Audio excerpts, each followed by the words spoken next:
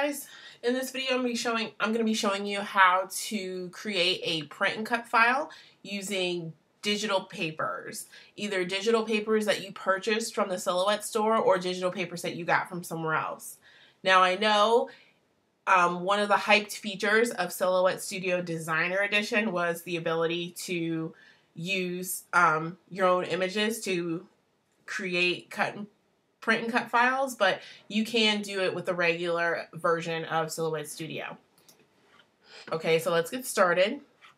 The first thing I'm going to do is go up here to the top right hand corner and click Show Registration Marks, because I know if I don't do it now, I'll forget. And we will be printing and cutting this, so the registration marks are important.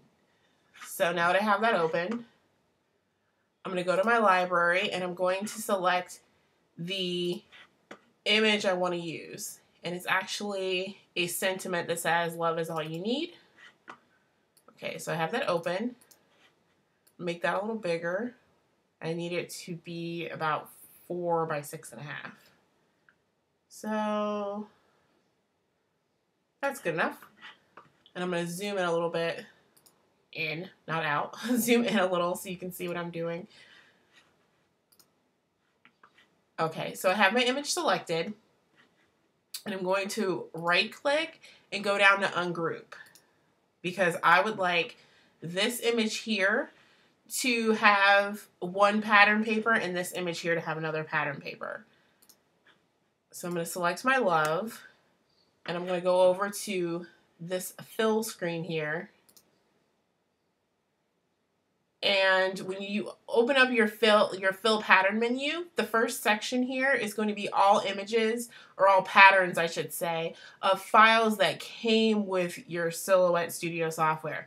So all of these were included free, and down here are patterns that you've purchased. So for my image here, I'm actually going to be using a pattern that came with Silhouette Studio when I downloaded it.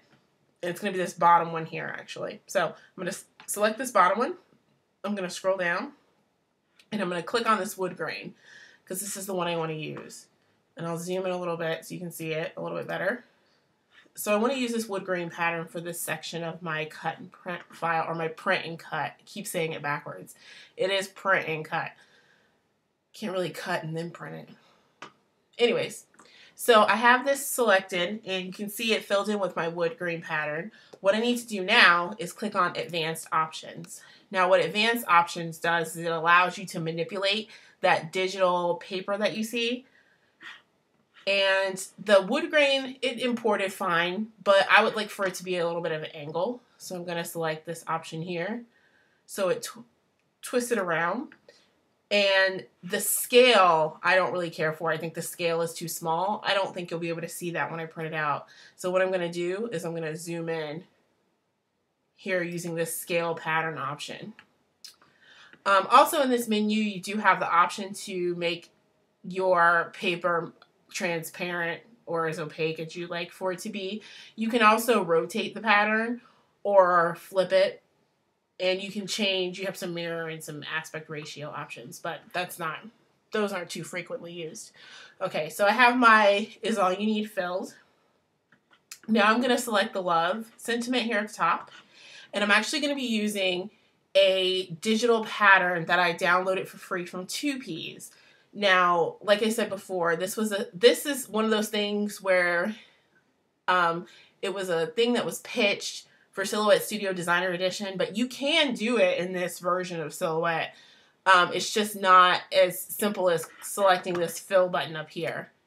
So we're going to select this, and I'm going to go to my library, and I have it sorted out, so digital papers are separate. I'm going to go here, and I'm going to double click this Cheers collection paper. Now, I did double click it, and you see nothing happened.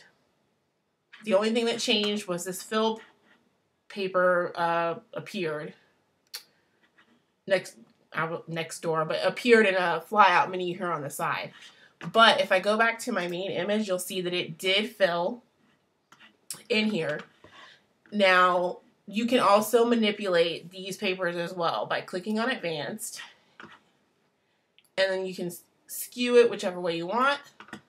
I actually do want to scale this pattern a little bit bigger. And I'm going to pan it. There's a button here that says pan pattern. It actually allows you to move this around.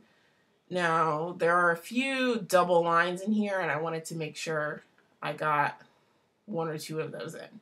So there's one double line section, there's another double line. I don't know why I felt that was important, but I want both lines in there. So we're gonna go back to basic options, which is all our paper.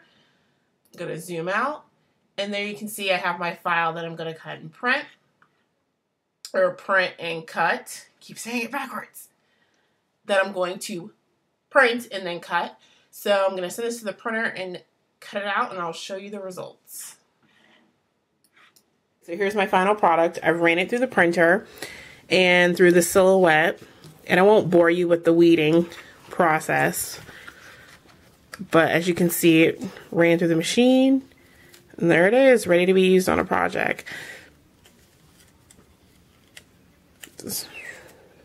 Uh-oh. Alright, I think my blade's getting dull because it's stuck right there. But, like I said, I won't bore you with the weeding out project part of this. But as you can see, it's all cut out, ready to go.